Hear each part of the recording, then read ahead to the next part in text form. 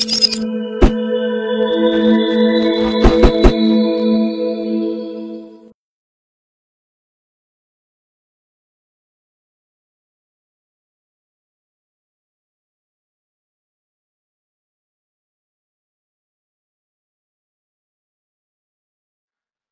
yes, I'm here.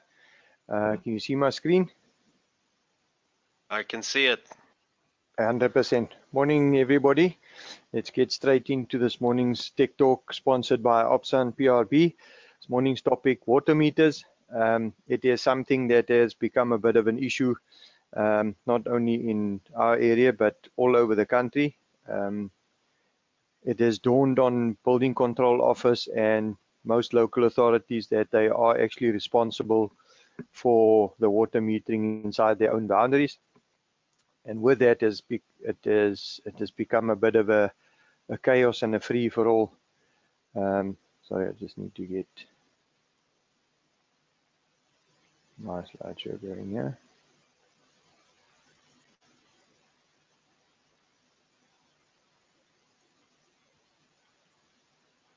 Okay.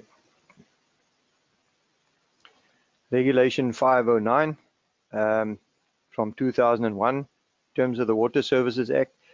It was previously part of 10252 Part 1 as far as Annex B is concerned, but it was removed because it was referring to an actual act.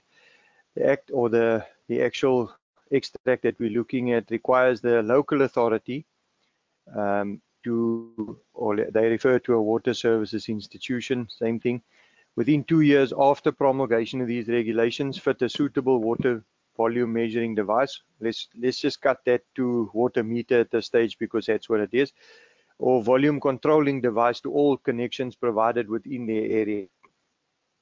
And then it says that after 2001, a suitable water volume measuring device or water meter to every user connection made after the commencement of these regulations.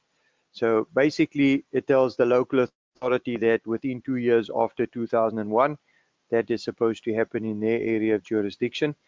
Then the main thing then becomes, or the main issue then becomes, as far as consumers are concerned, if constructed or installed after promulgation, a suitable water meter must be fitted to separately measure and control water to every individual dwelling within a new sectional title development, group housing development, or an apartment building. To every individual building having a maximum design flow rate exceeding 60 liters per minute within a commercial or institutional complex. So if you do have a little shopping center and that water, or the maximum flow, which would easily pass 60 liters per minute, each of those little shops or each of those little individual buildings within that complex must be metered. We're not going to worry about the irrigation system, because if you get caught using potable water in irrigation, you'd more than likely pick up hassles in any event. Then most importantly, where the water supplied is measured by way of a meter, that meter must comply with the Trade Metrology Act, and it's if of a size regulated under the Act. We'll have a look at that shortly. But just a quick run through for the guys that have why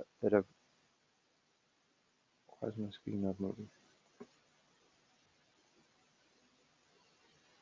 Here we go. Sorry. For the guys that are in these various, I just took 1 or 2 bylaws. You'll see that if you look at the City of Cape Town, water supplied to a premises must pass through a meter. eThekwini, same thing tells you there, all water supplied to a consumer shall pass through a meter. Joburg, same thing. Mangaung, welcome Free State. Any measuring device through which water is supplied to the consumer and its associated apparatus shall be provided and installed by the municipality, shall remain its property, and may be changed and maintained by the council when deemed necessary by it. You'll find in most cases that once a water meter is installed, that remains the property of that local authority. Same thing applies to us here in Nelson Mandela Bay. So when we start looking at water meters and we start looking at which ones you're supposed to use, you'll find that there is a national standard for water meters, SANS 1529. So if you look at the bottom left-hand corner there, this document is referenced in the Trade Metrology Act and the Constitution of the Republic of South Africa. Basically what that means is that as far as the Trade Metrology Act is concerned, anything, whether you be at a filling station topping up fuel on your vehicle, whether you at a greengrocer buying vegetables, anything that gets measured or that is sold by or in units or in different types of units need to be checked, or they need to be verified as accurate. Now, this specific document 1529 consists of the following parts. You get the normal meteorological characteristics of mechanical water meters up to 100 millimeters, which is well, it includes all from 15 upwards to 100. And then part 3 deals with the physical dimensions, in other words, the minimum size of the actual meters itself.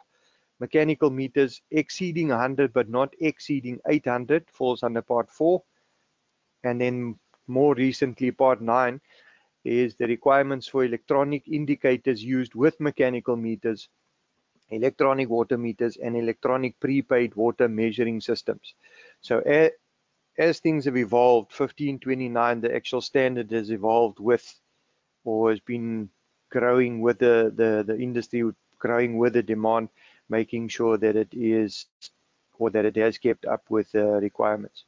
So when you're looking at water meters, and I believe our friends down in Cape Town, the city of Cape Town, have actually started picking up on the fact that they insist that your water meters used in that area be bearing the SABS mark. I am busy working on a 2-part webinar around meters. There's so much information around these things, it's difficult to fit it into 20 minutes. I just want to highlight the potholes, so that if you do start working or you do get asked to quote on a job, you don't get into trouble for ignoring basic stuff that is already in writing. 2 types of meters. Multi-jet inferential, only use them horizontally. Piston type, the mechanical one, volumetric, you can use them horizontally or vertically. I'm going to move to the next slide. For the inferential, you'll see the water coming in from the strainer side. It actually spins a little wheel. The gears then in ratio then takes those little dials and turn them around until you have an actual reading. The one on the right, the mechanical one, is far more simple, far more robust. You have water flowing in the one side, the disc spins around, and every time that little arm comes around and it clicks the wheel, it turns the meter. And then we all know that if you look at the last 3 red ones on the right hand side on the volumetric one, those are the milliliter ones. So those are the ones that if you do have water leaks, they move the easiest, or they move the quickest. Quick touch on if you are going to be installing water meters in a complex, sub-meters on a new install, all water supplied from main to an installation shall pass through an approved water meter that complies with the relevant national legislation, which is SANS 1529 and the Trade Metrology Act. The issue is with a development like a sectional title is that the council would provide you with a bulk meter at the entrance to the complex, or on the bound, or just within the boundary of that complex, and the sub-metering is then left up to the contractor. The water meter shall be installed in a suitable location where it's easily accessible and maintainable. Remember, those things, they do go faulty or they do get upgraded, then the local authority or body corporate should be able to take them out without chopping half the building down. The installation conditions shall be in accordance with the manufacturer specifications. In other words, can it be installed horizontally and vertically? Can it be done inside, outside? Meter installations from 15 to 40 mil shall include an upstream isolating valve, in other words, before the meter. If not included in the water meter, an upstream strainer and a downstream non-return valve shall be fitted. Where water meters are exposed to the elements in boundary or yard installations, the meter shall be installed in a protective meter box or a manifold assembly, and an additional isolating valve shall be fitted downstream of the water meter, either incorporated in the box or on the service connection of the consumer. So in other words, the shut-off valve before the meter actually belongs or should be used by the municipality to disconnect water, to work on the meter and get the thing back. Once you go above 40, we'll have a look at that now. sorry, what I've done is, if you look at 6112A is what we've just dealt with. So the standard then moves on to B. Plastic water meters shall not be exposed to direct sunlight and shall be fitted in a meter box or enclosure. All too often you get to site and you see the guys have fitted plastic meters outside on the wall. They don't, firstly, they're not UV rated. Secondly, the heat affects the accuracy. It becomes a huge hassle and the manufacturer simply walks away from that whole installation. Then if you look at the far right-hand side, that is not a plastic meter. It is called a wet dial meter. In other words, the water that runs through that line actually covers or fills that whole meter. Now, from having, or I'm sure most of you have looked at JoJo tanks or water storage tanks, you take water and heat and you end up with algae, or you end up with this green film of growth somewhere in the system. In this case here, also the instruction was not to be used in direct sunlight or not suited for UV fitting. So what happened was then the water starts heating up in that water meter against the wall. You can see the brickwork in the background, and within a couple of months you find that the meter is not even legible. Part C then says water meters from 50 upwards shall be fitted with a straight length of pipe on the same diameter as the meter directly up and downstream of the meter in accordance with the manufacturer's specifications in order to prevent flow disturbances. If you put a elbow straight behind that, the outlet side of that meter, you'll find that it more than likely caused turbulence in that bend, being 50 mil and bigger, and then it interferes with the actual reading or the sensitivity of that meter. Then while we're dealing with a 50 mil and upwards, on mechanical water meter installations, it's recommended that a strainer be installed upstream to prevent damage, which brings us to the next slide. If you're looking at, and take note of the little notation above the meter, 50 mil or greater or equal 50 mil. So don't panic around the normal installation. Strainers have isolating valves fitted upstream and downstream of the strainer for servicing of the meter and the strainer. Isolating valves shall not be used as flow restrictors. We all know that from the hot water presentations or the hot water supply presentations. Pressure reducing valves shall only be fitted downstream of the meter after that prescribed length of pipe. So if you're using a master box or you're using a PRV right at the installation point or at the meter connection point to make sure everything is balanced, you make sure that that pressure reducing valve is right at the end or right after all of these. For or even townhouse complexes, non-residential or multiple residential installations where water flow has a very high differential between low and high, a combination meter shall be used. You'll find that when they do take that water meter reading, they take the big and small dial together, because if you're only opening a tap or you've got a 3 mil orifice filling up a cistern, it's definitely not going to move a 110 mil water meter. So all the smaller flow that goes through that whole system then becomes part and parcel of the second meter being read. Water meters shall not be installed in traffic areas. From 15 to 100 mil nominal, they shall comply with 1529 part 1. Electronic meters will be the part 9.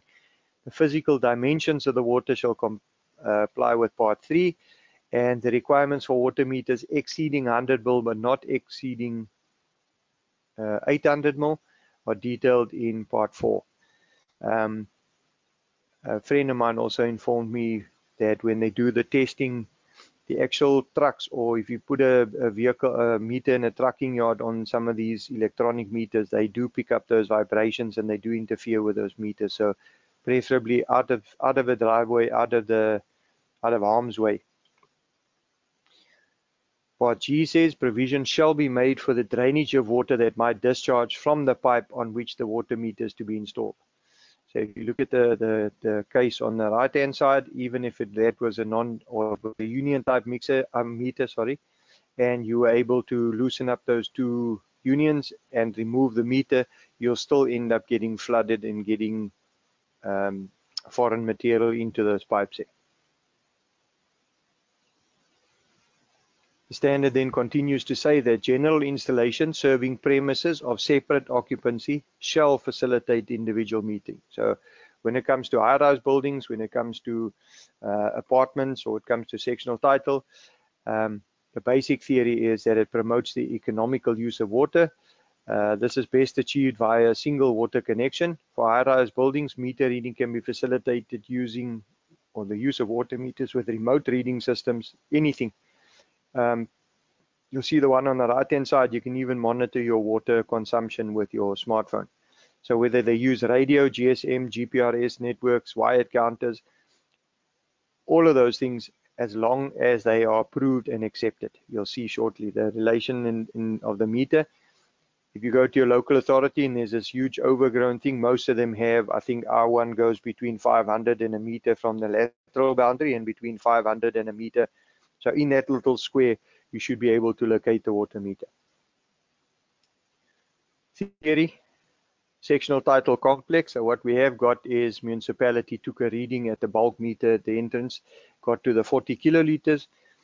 You end up taking the 6 consumers staying inside there, and you end up taking their meter readings as they go around off that ring main, and you end up with your total, and lo and behold, is a water loss of 3 kiloliters. That could be unmetered from someone using illegal supply. It could be an underground leak. That's your way in as a plumber. You approach the body corporate, you approach the managing agents, you say, have you got sub-meters, or subsequent to 2001? We're all supposed to have these. So let's have a look at why you're actually losing water. You'll see some lovely installations done here. Went through all the hassle of getting a brass meter for use outside, and then you use non-compliant fittings and material. See here's some nice mix-ups here. Or plastic on the outside. Pardon the photo on the left-hand side. I couldn't fit the whole installation in there, but you can see that's now, in theory, that is now meter reading made easy. So you've got the 3 units, each metered individually, and they left that on the outside wall. Same thing on the right-hand side. You've got a meter threaded into a non-compliant ball valve, and you've got a crimp fitting on the other side, which means that we're running out of options to remove that. And lastly, when you do deal with prepaid water meters, or you get asked to install prepaid meters, confirm with your local authority. Make sure you use an approved type for use in the area. You'll see the one on the right-hand side's got copper tail pieces. The one with the polycop tail pieces, or the polypropylene on the left-hand side, won't be acceptable for use in our metro. And then confirm with the manufacturer where you can use them and what you can use them for. One thing to consider, your client and your supplier, the minimum standard for basic water supply from the Water Services Act, and this is Gazetted Act, says that the provision of appropriate education in respect of water use, a minimum quantity of 25 liters per person per day, or 6 kiloliters per month, minimum flow rate of 10 liters per minute, and within 200 meters of an household, with an effectiveness such that no consumers left for more than 7 full days in any given year. So if the prepaid meter you are going to install for your client or in a complex shuts off at the point where the money runs out, and there are sick and elderly people or children in a house that have got no water, someone's going to have to answer for that. There are a couple of considerations. All as I'm saying is make sure that you do not leave people without water when you do install these prepaid meters.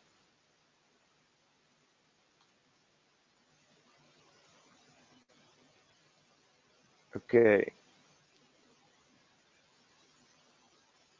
Are there any questions? Sorry, lastly, one of the important things we need to consider as well is that if you do your installations on water meters, make sure you do not interfere with the fire or the provision of fire water. If you do have a combined system, do not reduce that flow to that to the hose reels to accommodate sub-metering inside a complex, because if that thing fails, it'll fail big time and there won't be water for putting out the fires. Are there any questions? Lekker meneer, we do in fact have one question for this morning. The question reads, must each individual townhouse have a meter including a bulk meter? And this is applicable for flats as well. Yes. After promulgation of that regulation in 2001, each of those individual units inside whether it be a sectional title or group housing or apartment buildings, must be individually metered. The bulk meter belongs to the local authority. They take the reading of the water used, and they'll send you a bill. The sub-metering allows you to actually then start calculating whether you're losing water or not. But sub-metering after 2001, new apartments, definitely yes. Perfect. That's all of the questions we have got for this morning. Would you like to end off, Meneer? 100%, guys. Enjoy your day. Like I said, I'm working on a two-part presentation around water meters. There's so much information to disperse around this, which meters, size, types, pipe sizes, the whole setup. So watch the space. But in the meantime, I hope this was helpful. I'll chat to you guys again. Thank you. All right, we've actually just received a comment. Okay. It reads, the blue stand-up meters can't take the pressure. Do you have any comments on that, Meneer? I'm not sure which blue stand-up ones he's talking about, but yes, you will find that when you look at 1529, one of the tests that they do on a meter is a pulse test, which takes it from, I think if I remember correctly, please don't judge me, 2,600 kPa. It then drops down to somewhere in the mid-thousands, and they pulse it back up to 2,600 kPa to make sure. So I would suggest start off by checking whether that is an approved meter, whether it's got an SA number or type approval number, and then approach the supplier and saying this is, or the merchant saying, look, these things are failing. If they don't last under pressure, then we're looking at wasting water, and someone's going to pick up hassle. So someone needs to answer for that. All right. Well, then that is it that we've got this morning. So what I'll do is, guys, I'll go ahead, end off the session now. Thanks so much for joining us this morning. Meneer, thank you for taking the time out to prepare for this morning. I hope that everyone enjoys the rest of their week and the weekend to come. Thanks, guys. I'll see you guys next week.